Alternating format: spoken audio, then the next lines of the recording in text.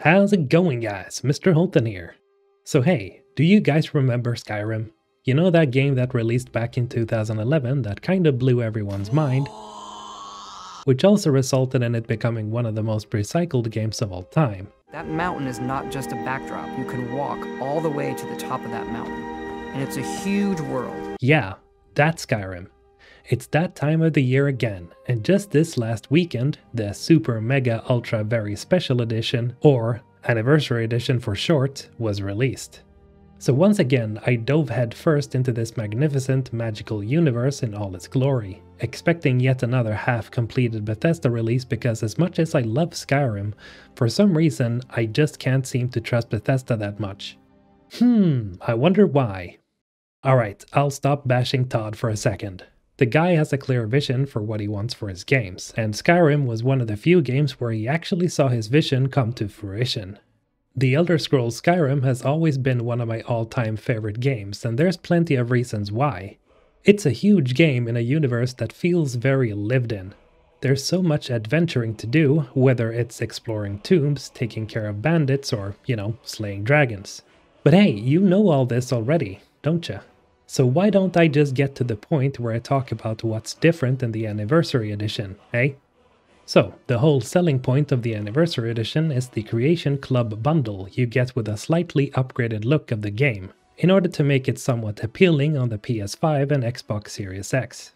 Now, as usual, I haven't finished and seen all the stuff that's included in the bundle yet. I've been mostly re-immersing myself into the world of Tamriel, because it's seriously been over 8 years since I last played any form of Skyrim. But in essence, what you get are basically every Creation Club DLC, including Skyrim Special Edition. There are over 40 plus already released Creation Club items you get, plus 26 items that are new. Oh, and of course you get every major DLC like Dawnguard, Hearthfire, and Dragonborn. Also, I haven't encountered any real problematic bugs yet, but that might just be because Bethesda's ironed out every bug in the game. The mandatory Stratosphere Smash is still in the game, thankfully. Die! And I'm still waiting for Bethesda to implement a wider field of view setting for the first-person mode. But let's get back to the creations. What are these Creation Club items then? Well, this is basically content that have been made by Bethesda themselves, or approved modders that Bethesda are working with.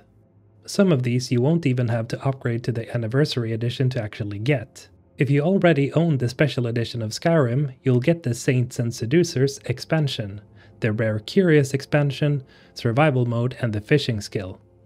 Now, I've only really checked out Saints and Seducers, Survival, and Fishing. To be honest, the Fishing skill didn't really catch me, as you basically just stand around and wait for the right time to click on your left mouse button. This might be because I'm spoiled after Red Dead Redemption 2's amazing fishing system. But hey, as I haven't really dived into this part of the Anniversary Edition, I might be missing out, since apparently there are fishing related quests. Then we have the Saints and Seducers, which are two groups of bandits that when killed, you receive some new armor and weapons as well as other stuff that I don't want to spoil. If you're starting out, you might want to wait up with these, since I wasn't prepared for how hard these mobs would be here, as shown by the footage. Survival mode is exactly what it sounds like. The difficulty turns up to 11 as you now have to eat, drink and stay warm just like in the real world.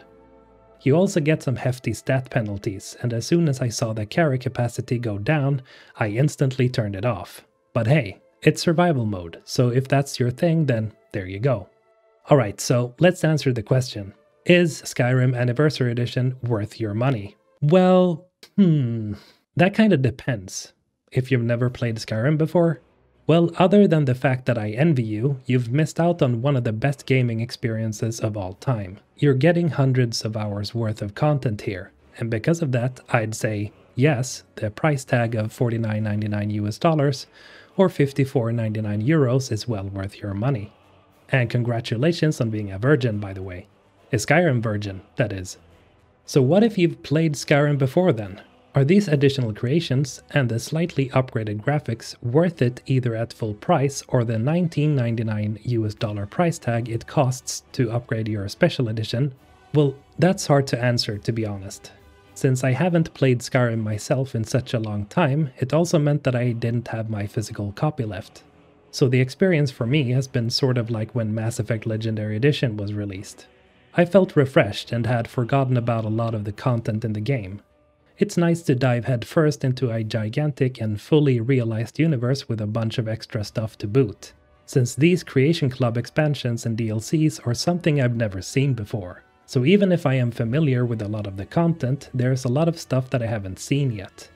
And I think this will be the same for anyone who's in my shoes.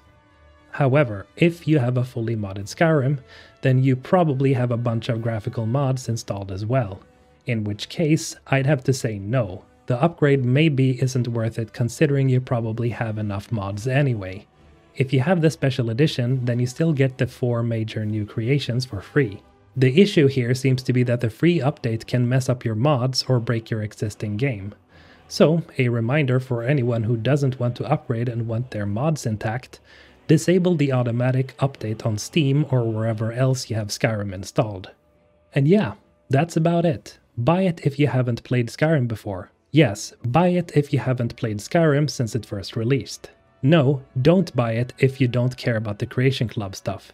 The graphical enhancements alone are not worth the price, but everything else is. As always, thank you for watching guys, and have a great day. Mr. Holton, signing out.